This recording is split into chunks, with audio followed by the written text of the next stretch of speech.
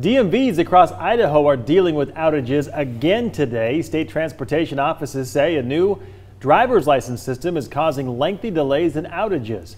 In Idaho, county sheriffs are responsible for providing driver's license services, but the computer system used to provide those services is run through the state's transportation agency. Governor Butch Otter released a statement. He says in part it's obvious the system is not yet fully functional for a variety of reasons, and that is causing problems and frustration around our state.